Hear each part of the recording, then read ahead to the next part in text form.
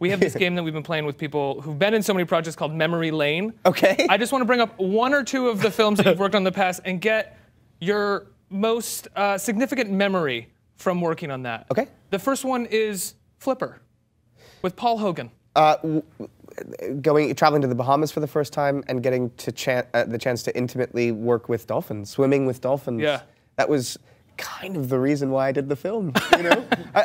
It wasn't. Even as a kid, you're like, dolphins, I'm in. I was just excited at the prospect to have this opportunity to work with an animal that most people don't get to spend that kind of time with. So. Right. Absolutely. Second film is The Faculty, where you played Casey Connor. Oh, The Faculty.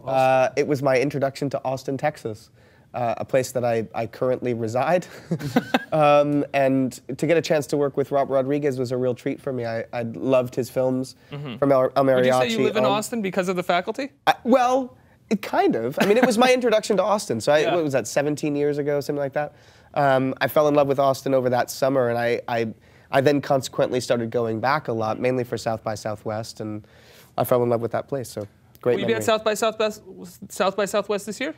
I will. You should do an interview with us if you're there. I would We're going to be there. I'm not going to be there, but some other people will. That would be fantastic. Last film that I'm going to bring up, and it's because it's a film that I personally really like, and I really love this filmmaker. We had him on, and he was an amazing talker, and that's Black and White. James Toback. Oh, Toby. Oh, Toby. Oh, the Toby. Predominant memory. Oh, God. Getting to meet members of the Wu-Tang Clan.